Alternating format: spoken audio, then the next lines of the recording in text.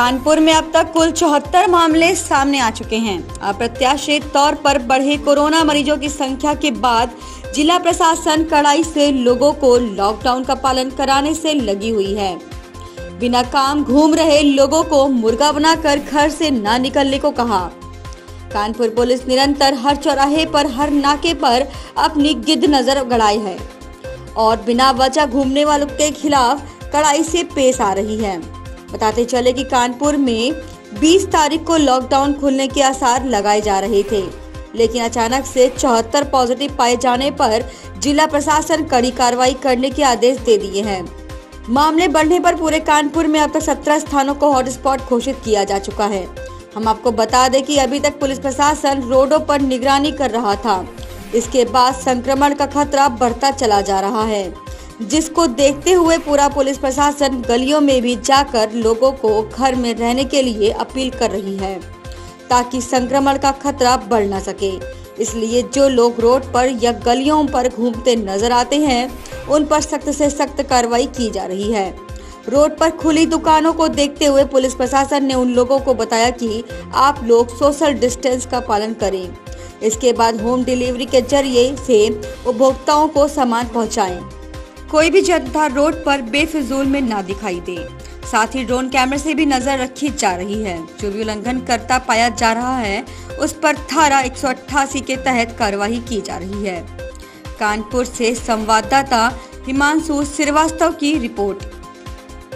जैसे कि बताते चले, प्रधानमंत्री बराबर अपील कर रहे हैं कि जनता से कि आप लोग घरों के अंदर रहें। वहीं आपको बता दें, कुछ तस्वीरें यहाँ पर भी देखने को मिली।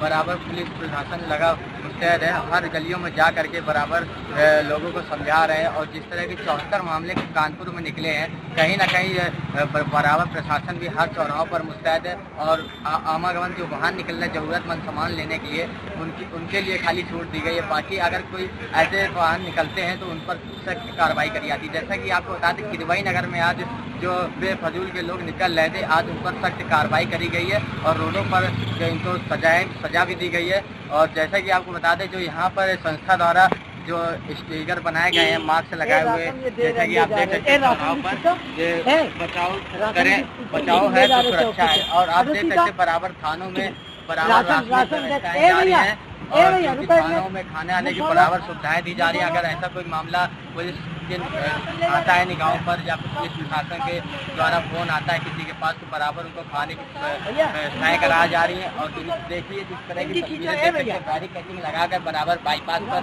इसी तरह नज़ारे देखने को मिलते हैं। जैसा कि आपको बता दें, इस चैनल के माध्यम से आपसे यही अपील करता हूँ, अपने परिवार के साथ सुरक्षित रहें और अपने परिवार के साथ समय बिताएं, क्योंकि इस कोरोना वायरस की जो 74 पॉजिटिव पाए जा रहे हैं, तो इनमें कहीं ना कहीं लोगों के अंदर भी यही आशंका है कि लोग घरों से बहुत कम ही निकल रहे हैं और रोडों पर बराबर सन्नाटा पसरा हुआ है। आप देख सकते हैं इस वक्त की जो तस्वीरें, बराबर पुलिस प्रशासन मुस्तैद है। जैसे सुबह 7 बजे से बराबर चेकिंग चल रही है चौराहों पर और बराबर देख सकते हैं रास्ते की व्यवस्थाएं दी जा रही है। बराबर यहाँ पर रास्ते की व्यवस्थाएं 24 बराबर करवाते रह रहे हैं, जो मतलब जरूरी जो व्यवस्थाएं करा रहे हैं। तो कहीं ना कहीं इस तरह की तस्वीरें देखने को मिलती हैं। आपसे यही है कि आप लोग भी घरों पर रहें और सुरक्षित रहें और अपने परिवार के साथ रहें। कानपुर से हिमांशु श्रीवास्तव, इंडियन फ्लैग।